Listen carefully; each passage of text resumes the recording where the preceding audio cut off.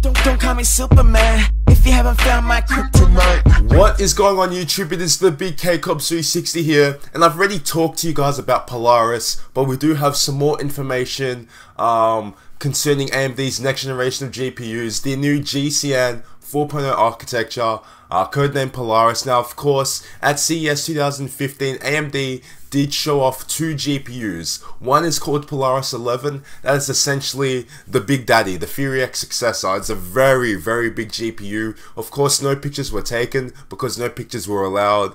But it's the Fury X successor. It's going to perform really well, and it's just going to be a beast. I mean, AMD's quoting that, look, Polaris and all the Polaris GPUs are going to be the most revolutionary jump in performance so far. And of course, I'm not really surprised. We're moving from 28nm architecture to 14nm. We're seeing NVIDIA with Pascal.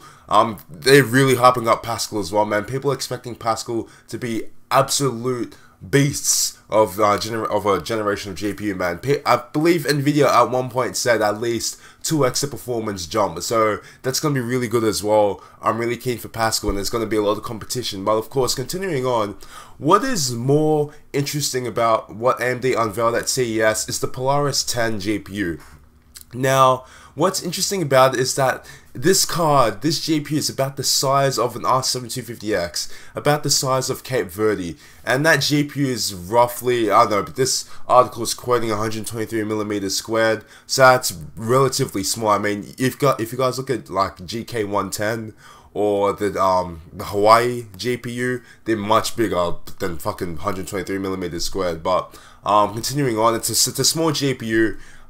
Cape Verde, the 250X, it's relatively bad in performance, but getting to the point, AMD pretty much said that, look, we can get console caliber performance out of this small GPU, and that allows us to chuck it into small form factor laptops, into thin laptops. Now, of course, some of you guys, might argue, well, Cobbs, we've already got 980Ms in laptops, 970Ms in laptops. Well, look, those 980Ms in those laptops, look at how fucking fat those laptops are.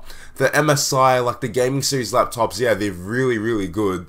980M itself is a very good card. It's like a GTX 970 in a laptop. However, the thing is, look, it's very fat. It's a thick laptop. The battery life is not very good at all. I mean, there's a lot of flaws that come with having a powerful gaming notebook. So by having this R7 250X size chip, which has console caliber performance, which is relatively good.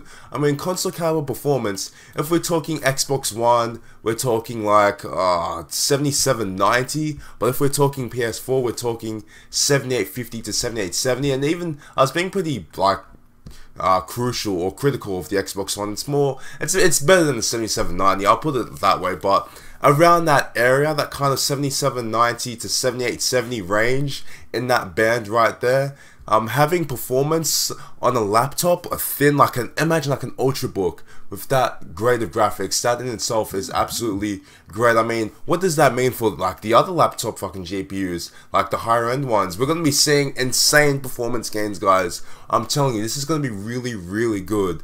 Now, of course, how much will these actually cost? That's the big question, because look, once again, if AMD comes out with all these really good cards, a whole new generation, Arctic Islands, Polaris, and then the GPUs end up being like a really bad price, like expensive as hell, then I really don't know. But look, guys, this is AMD's last chance. Zen and Polaris are AMD's last hope. If they can't succeed well with both of these chips, with both of these cards, these CPUs, these GPUs, then they're done, man, because they're in a lot of debt. They really need to make money, so I'm sure they know what they're doing. By AMD establishing the Radeon Technologies Group, man, it's essentially ATI 2.0, man. It really is. It's like ATI reborn. There's just been so much focus, a lot of hype within these GPUs. It's really, really good. I mean, compared to the R9200 series with Hawaii, I mean, sure, they went to Hawaii and they unveiled it, but I mean, this is something different. There's a lot more hype to this.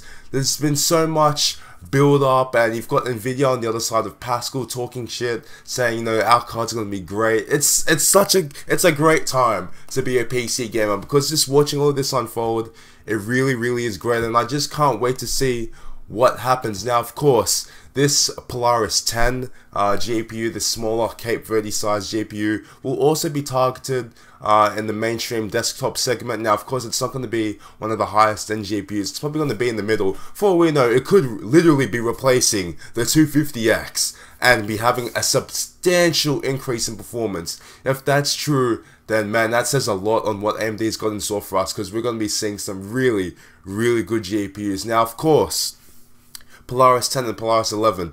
I'm hoping these aren't the only two new GPUs we see. I'm assuming that there won't be any rebrands at all. I mean, maybe, you know, the R3 210 will be a rebrand of something, but I honestly think from maybe the 250 up to like the top end card, there won't be a single rebrand. I'm hoping that's the case. I may be wrong, but at this point, I just don't think there will be. I mean, we're at least seeing 3 new GPUs. If we've got Polaris 11, there's going to be a cut down Polaris 11, and we've got Polaris 10 in itself. I'm not sure if we'll see a cut down Polaris 10 like you do the 390 to the 390X, but we're just going to have to wait and see. But yeah, guys, look, thank you for watching. I hope you enjoyed, and comment down below, man.